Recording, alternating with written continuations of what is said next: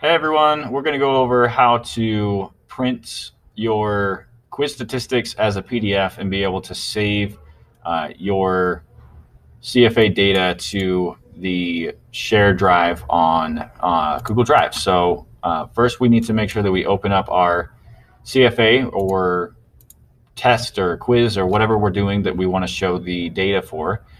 Go ahead and click on Quiz Statistics and wait for that to load. Depending on how many people actually took this or how many times you've looked at the quiz statistics, it could take a little bit longer to load. You'll see the overall data. You'll see the question by question data. This is the information that we want. Go ahead and right click on this screen and then click on print in this little window. And then instead of choosing a printer or printing it to the workroom, we're going to save this as a PDF. Microsoft has this save to PDF option. Click on save, and then you can either just save this to your desktop and we'll upload it to the Google Drive, or you can save it right into the Google Drive file stream, but you just want to make sure that you put it in our shared drive in the proper folder. So I'll go ahead and do it the longer way. We're just going to save it to the desktop real quick. I want to make sure that I put my name on the title.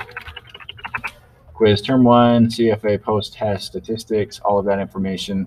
Whatever you feel best reflects your class and the data that you're saving. Go ahead and click save. Now it's on my desktop. Just need to figure out where it went.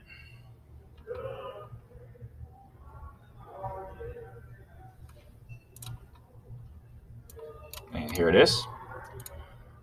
So now it's on my desktop. So now I can just easily go into my shared drive, English department.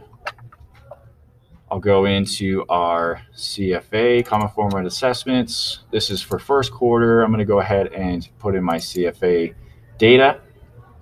Click New, File Upload, and then again, I save that to my desktop so that it was easy to find. Click Open, and that'll upload it into the shared drive for all of us to see.